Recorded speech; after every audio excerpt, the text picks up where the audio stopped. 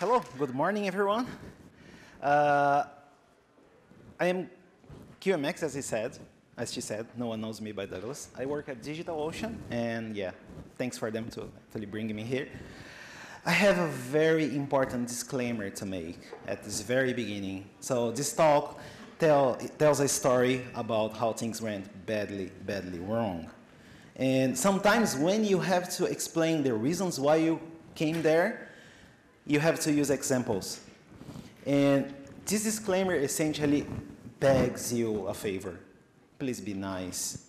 And why I'm asking this question and asking you to be nice is that, you know, this is a very cute animal. I mean, I really love the gopher. And I have to talk about Golang problems because that's what motivated us on trying to look for Rust. But I really like Golang. I mean, don't take it personally. It could be any other language. That's just example du jour. So let's get moving. Please, leave the gopher alone. This is story time. I was working at my company, and I joined a team for tackling a very interesting tech problem. We needed to process a bunch of data and do essentially some string processing. It had high performance requirements. It was a distributed system, and we're going to build microservices, and you can imagine this is like the buzzword bingo. I was going to use other words with B, but whatever. So essentially, this is like a classic problem when people say, yes, this is perfect. Everyone kind of handles the same stuff, and this is Unix, we know this. No, actually, this is Golang, we know this. That's the standard answer to that question in general. And we fast forward a few months there, and the project actually was a success. I mean, we did a microservice using Golang and all the technology that is there, all the tools, and everything was happy. It was running in production. It was happily ingesting over 4K very complex messages over a Kafka bus. And that was it. The project was running, everything was happy, and are we done? The reality is that software is never, ever done. I mean, when you release it, then the party starts, right? And then is when you find out that not everything is roses. So we were running, we're in production, customers were using this software indirectly, and my process crashed. And I had no idea why. Then that's kind of where you start learning more about the language that you are working with. And I started looking at Golang with different eyes. Essentially, I have two structs there, nothing special about them. They're kind of the same as the C, the same as Rust, with a huge difference. I didn't know at the time that the default value for structs and for things inside structs was nil. And it manifests itself in subtle ways, because when I kind of try to call a method on a pointer to a structure, this pointer can be nil, and the compiler is not going to complain. And of course, I did a big mistake. I had a new reference there, and then when I call, this is actually prints wave on a new reference. If you are not accessing anything inside the structure, this is fine. But as soon as you have data there, boom, you're going to have a crash and a seg fault. And it's terrible to debug until you grow older and you learn more about the language. And then, OK, fine, I'm not going to do this mistake again. But it will be really nice if the compiler will bug me that this was a new reference. Don't do that, please. OK, this was a real problem. This caused an outage, and it was my fault. But whatever. It was annoying. But there are some things that are more subtle, and I would say annoying, but not like life and death, but it's still annoying. So when we were trying to process a lot of network metrics and things going from a fire hose of events, we're a cloud provider, after all, there's a bunch of machines there. And suddenly you have to deal with a lot of counters. And those counters, usually, when it's positive, you're going to go for unsigned integer, 64. That's fine. But what is the difference from the first to the second? One might mean megabits, and other might mean megabytes. And this sounds like a very naive mistake, right? If you get the units wrong, everything is going to be wrong. And the only way that we found out that we were getting things wrong was because some customer was looking at the charts and like, wait a minute, it's impossible for me to have all this bandwidth. It's kind of like, yeah, we were doing things wrong. But this was like on the very early days on the beta access, happily, and we got the bug before it went to general access. But there's another fun one. As we have a lot of networking gear, we have a lot of CPUs. And when you start doing processing on CPU metrics, sometimes you have to do like the linear interpolation for getting the points, and suddenly you have a bunch of slopes on a bunch of counters that it's a pain, because you probably need to do some functional programming style folding over several values, and oh boy, that's Rust functional support will be so nice, so much better than my function that was returning a function that was applying a slope, and yeah, it was not cool. So I have there's only one thing that I really disagree with Go, that's kind of like, and I'm not going to talk about it because it's generics. I think it's a given, they're wrong. Okay, no, I love them still. But let's talk about Rust, which is why we are here, right? So there are several ways of you introducing a tech to your company. And my approach was to try and make sure that we did things on as grassroots as possible. I'm kind of like not trying to make a big boom, not trying to force this choice over anyone. After all, we're a Golang shop. People love Go there. That's fine. So the first thing I did was to create a highlight for Rust in Slack. And then another one that was kind of like a little bit more evil, which kind of like all the problems that I know on Golang and on Ruby, we have a lot of Ruby, and I kind of like I had a very special set of highlights. So when people talk about those problems, I'm aware of them. And then I'm not going to go like Rust evangelism strike force, please, no. Like, I'm not going to ask people to rewrite things in Rust, please, no. I'm going to just be aware, because my end goal is that we get better software, and we know those shortcomings can be addressed in a better way. So we start with a side project, a very small side project, kind of like a toy project. But the main difference here is that I try to make it production ready. Like, what would I do if I had to ship this to production? So it's not only like it compiles, it works. We know that this is kind of very true on Rust, like it's amazing. But yeah, let's do more. So it might sound like overkill. But if you keep practicing and trying to make things better and better and better, they are going to eventually better. So the first project was actually a Grafana annotations data source API. Who have ever used Grafana here?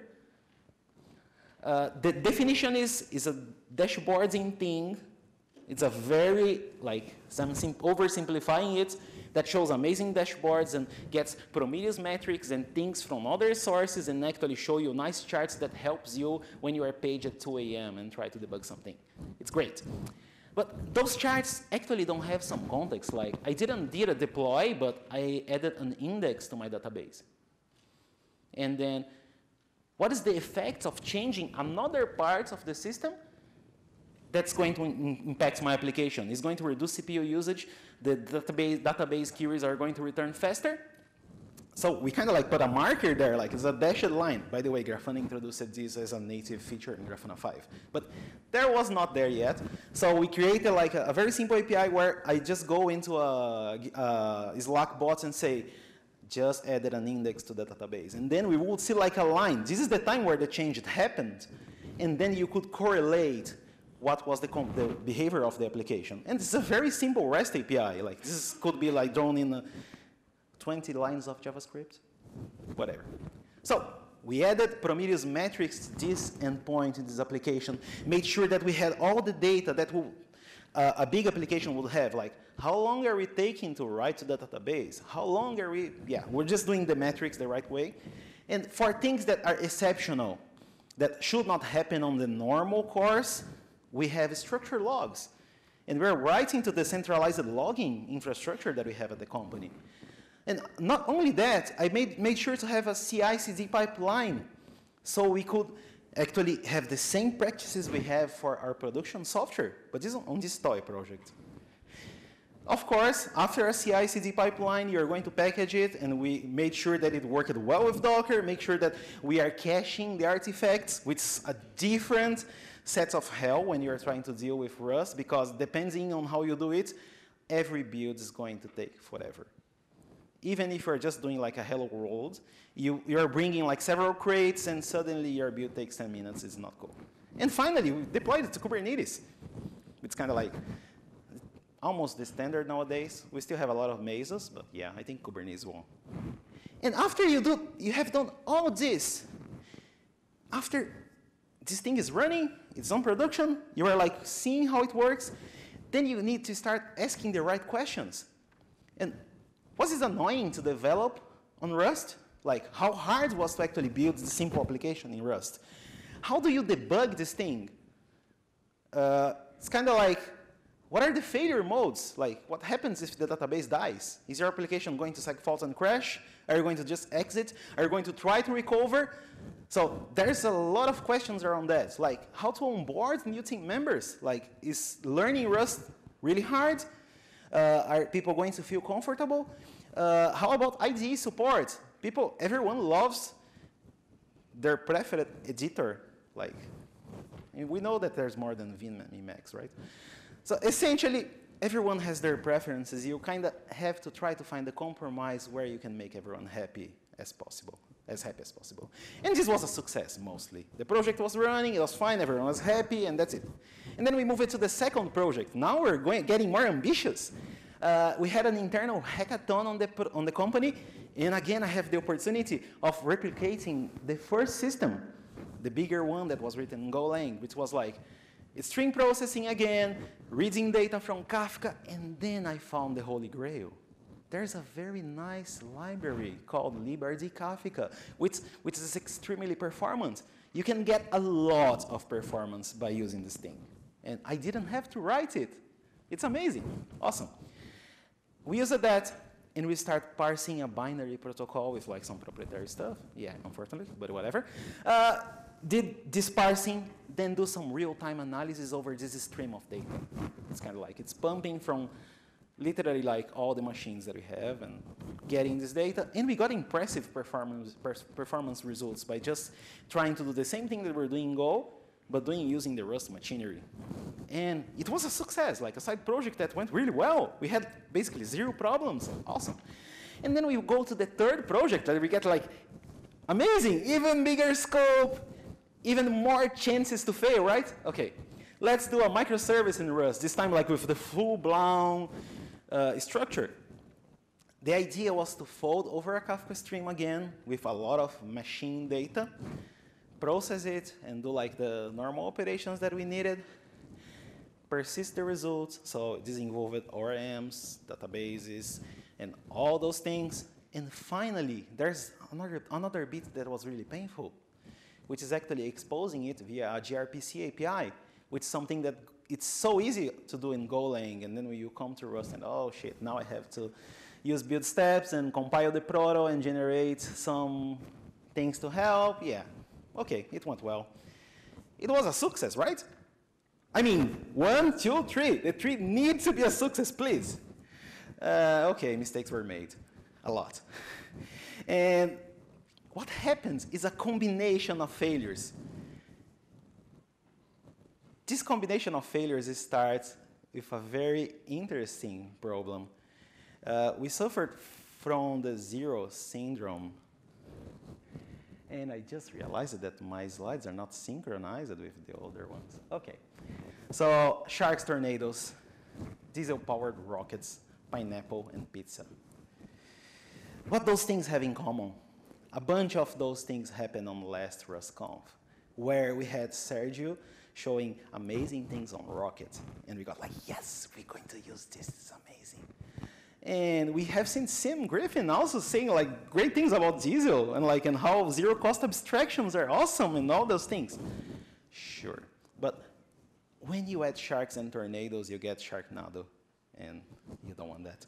So essentially, the problem is when you jump the shark, pun intended, everything gets complicated. And so when you have zero allocations, like I wanted to get the data straight from librd Kafka, And without allocating it again, I parse it in memory. I have the references going there, and then I finally use this thing and make it work, and everything is awesome, and rainbows and unicorns.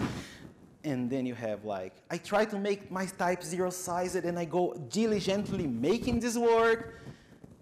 I push really hard my zero code abstractions. I'm going to end with zero working software because I'm wasting a lot of time. So yes. You sum this with the fact that I was the only experienced Rust developer on this team, like noob also, but a little bit more than the other guy. Essentially, my takeaway is clone away. This might sound awkward and even counterproductive, like, wait a minute, we wanted to use Rust because of the ownership. But, you know, learning things is complicated. And if you just clone away while you're getting started, you are still going to be miles ahead on memory safety if you are doing malloc and free. It's a trade-off. It's kind of like training wheels for your bicycle. You're still learning how to deal with the language. And this helps a lot for you to get speed up and get productive. And fun story, even cloning, it was faster than Go. But yeah, whatever. Learning ownership is not easy. That's my takeaway. I've been doing Rust for several years now, and I still don't get it properly, I think. It's always something new that surprises me. Usually, I'm wrong. That's why I get surprised. Like, oh, yeah, I wasn't paying that much attention. But it's really rewarding. I had the pleasure of having an intern for this summer doing a Rust project, and he was like, oh, wait a minute. I have to think before I build stuff. I just cannot like go bashing and like think about the types, thinking about the things that I'm trying to do. So essentially, when you spend some time trying to learn the language better, you become a better software engineer, which is amazing. It's really cool. And talking about cool stuff and tornadoes of sharks, Rust Nightly is super cool. And this was one of the main consequences of we trying to use Rocket. And this is not to Rocket's demerit. It's like, I still want to use Rocket. But suddenly, we found out that Nightly is awesome, but it's a nightmare. Because suddenly we had a problem that Rocket was having because of the plugins on the compiler, and then we had to upgrade to a new Nightly snapshot, and then suddenly we broke Diesel. And then, oh shit. And we went into that very inconsistent state where we couldn't go back because then other things will start failing in very unpredictable ways. And in hindsight, that was a very stupid idea. But yeah, it's kind of like everyone does mistakes, and that's it. We're fine. It's fine. So the takeaway for this is like, fewer moving parts, please. It's kind of like, if you can stick to a stable version, you're going to be a way, way happier person, even if you miss those cool features that Nightly has. So a high rate of change, which is actually what happens in Nightly, leads to an even higher cognitive load. And when you think for a bit, wait a minute, we were already kind of learning and onboarding people on Rust, and the reality is that with this context, stable can be bleeding edge enough already. So yeah, Rust is cool, and it has its price to pay when you're learning something new. It could be any other language. And which brings me to the other points that I wanted to address today, which is the shiny object syndrome. Let's be honest, shiny objects are cool. It's kind of like playing with new tech, new hardware, new approaches, new language like Rust, which is not that new, if I'm understanding correctly, but whatever. So sometimes you get really smart abstractions. You really want to make things shine and be really efficient, and sometimes it feels like magic. So I'm having this type that is being automatically dereferenced into something else, and then the compiler is able to inline this thing and make a zero-cost abstraction or whatever. Like, this is amazing, but sometimes you end up with types that have like this, where, trait, several traits. It's kind of like, it gets really complex. I think that the good example is that, has anyone heard about Scala's Turing complete type system where you can do like Hanoi towers in compile time just by using types? It's kind of, insane and super cool. Check it out. But yeah, it's kind of like you want to play with those things and have fun. But the reality check is that this is not Hogwarts. If you're keeping doing magic, you're going to have a lot of pain to deal with this thing later. The fact that you can do it, like the Hanoi Towers, doesn't mean that you should do it on production or like on a real, serious project. And then I have like something that is always bugging me. My background is Java programming and like very big and boring enterprise systems. And I ask you, oh yeah, I jumped the gun. Like, what is idiomatic code? I kind of like gave it away that when you're like on a Java or something more like traditional, you have a lot of literature. Like people have the information, like people already went through many problems and the patterns emerged from the need. And then you kind of like have good solutions, not only for code issues, like object orientation or whatever, or some functional paradigms that you can use, but you also have patterns for things like enterprise applications, which is going to have a talk today that talks kind of like how to structure a Rust application. Check it out. So the takeaway here is that Ferris is pretty young, and it's really cute, by the way. I love this. I wish that this was like the official mascot, not the unofficial one. But the thing is, we don't have established patterns yet. We have a bunch of things that are happening, and yet, we don't have them yet because the community is actively working on trying to find those patterns, which is great. So it's really easy to end up writing X and Y, like language A in language B. And this is like a great example of the things that you should not do. It's kind of like try to make abstract proxy factory from Java into Go, or into Rust. Or you go for the if-earnil style of early returns, and you can make like very long functions, which is pretty okay in Go in general. Because you're kind of like, that's the style, and you get used to it, and it's really like easy for you to reason about it. But this doesn't mean that it's idiomatic Rust. Also, if you end up doing a lot of match into nested things, and then you go with pyramids of doom like JavaScript. I mean, this is not JavaScript, this is Rust. We need to try to play differently, and actually experimenting with those things is really important, but you really need to be mindful of your own biases. We all have biases, we all have experiences in our lives. So this brings me to the most important point, which is the human factor. When we go over all this experimentation, see all the mistakes, and ask the right questions again. And by the way, asking the wrong ones is fine, as long as you're asking. So the first question that I have is, am I too excited about Rust?